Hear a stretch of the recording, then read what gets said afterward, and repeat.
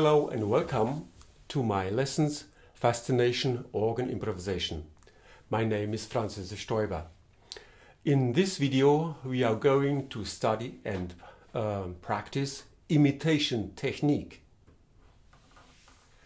Here is the hymn I used in the opening improvisation.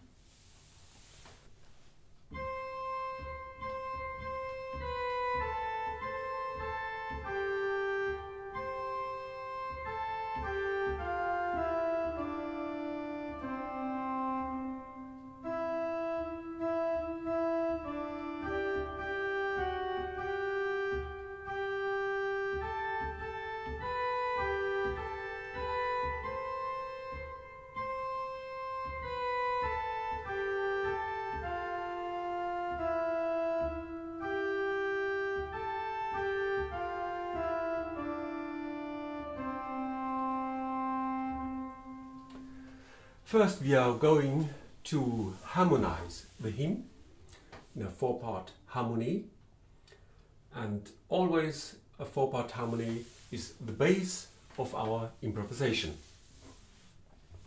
Here is the four-part harmony.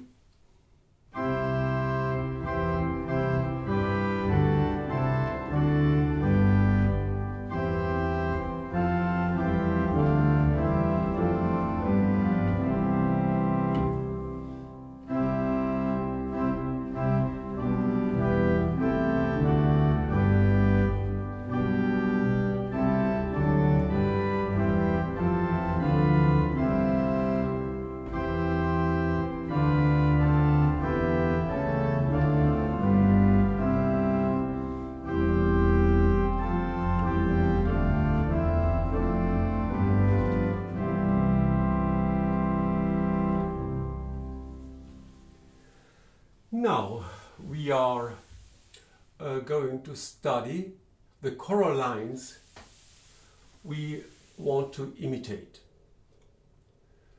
We are looking at the first choral line, the third, the fifth and the sixth. So let's have a look to the first choral line.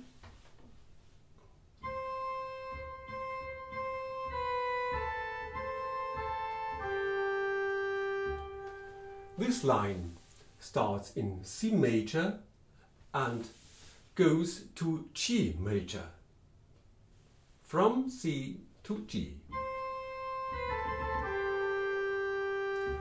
Now we are going to make an imitation, and normally the imitation is made with a fifth above. So when we imitate this way from C major to G major, so the imitation goes from G to D.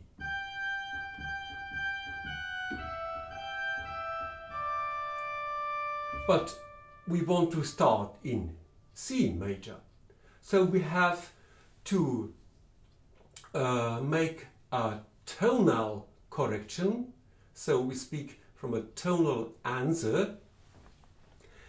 When we start in G, the imitation have to lead back to C. So we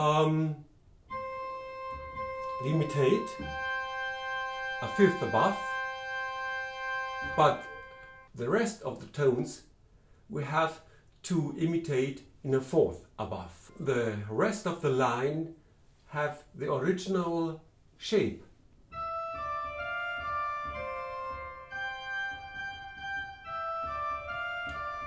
So it is useful to make the correction soon. In the most cases, after the first tone.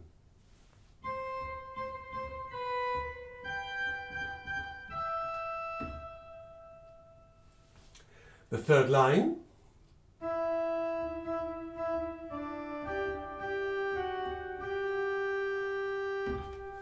We have the same case. The choral line leads from C to G, and the answer have to lead from G back to C.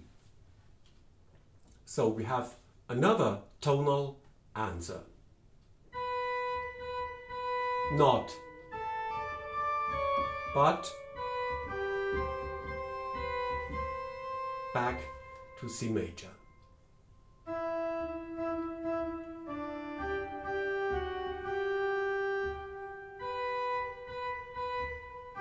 Here is the correction. Now let's have a look to the fifth choral line.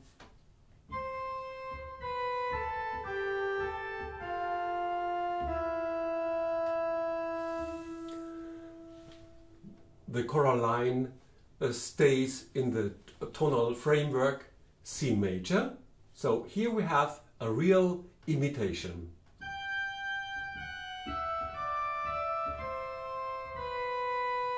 The whole line in G major. Now the sixth line. This line starts with a fifth.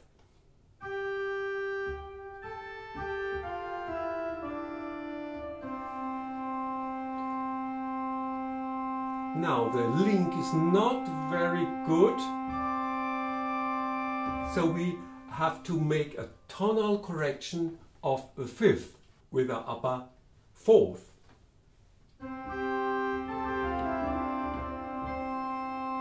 And the rest is a real imitation in a fifth above.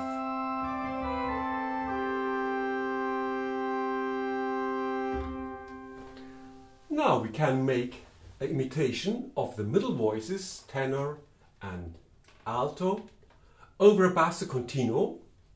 This basso continuo is the base of our four-part harmony, and the last entrance of the theme is in the solo soprano.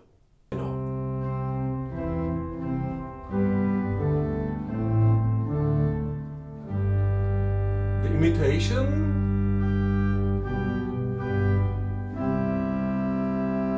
and now we transpose our four-part harmony to C major. And the last entrance.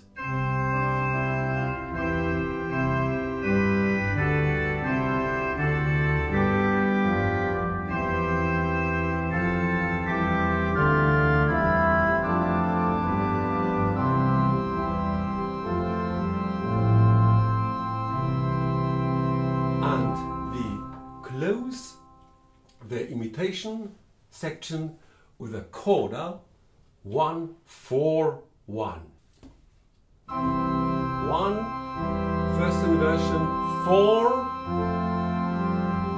in first inversion, 1. So we have three parts: the imitation, the solo soprano and the coda.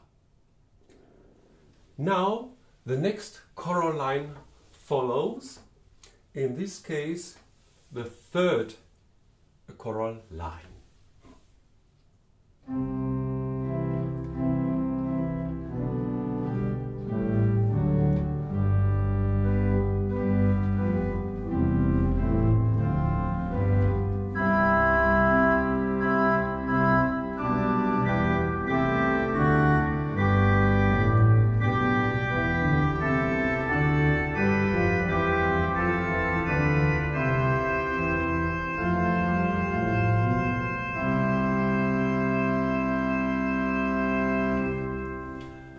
And we have the same scheme, the base of our four-part harmony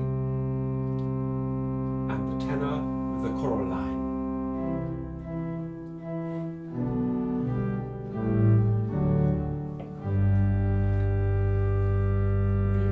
You hear the modulation from C major to G major.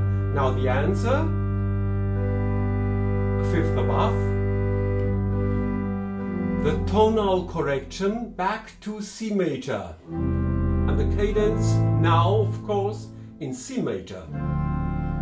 And we achieve a very smooth link, and we stay in the tonal framework. And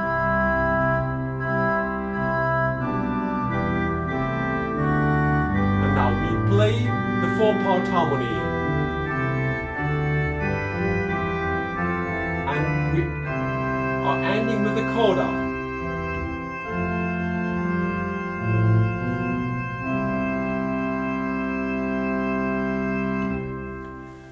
The next part, the imitation of the 5th choral line.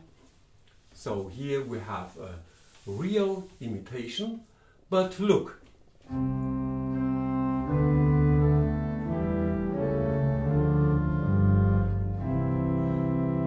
When the imitation starts, we still stay in C major. And now we modulate to G.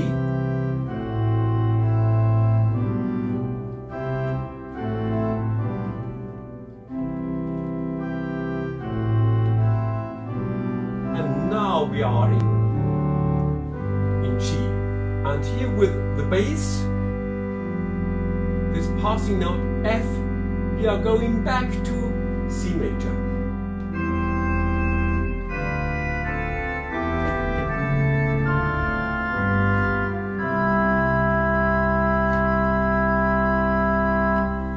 And now the last, the 6th choral line.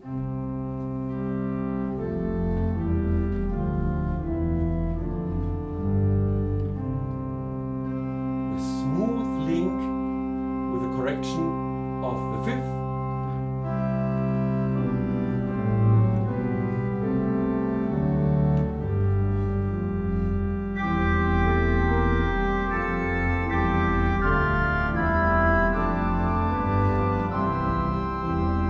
And the coda.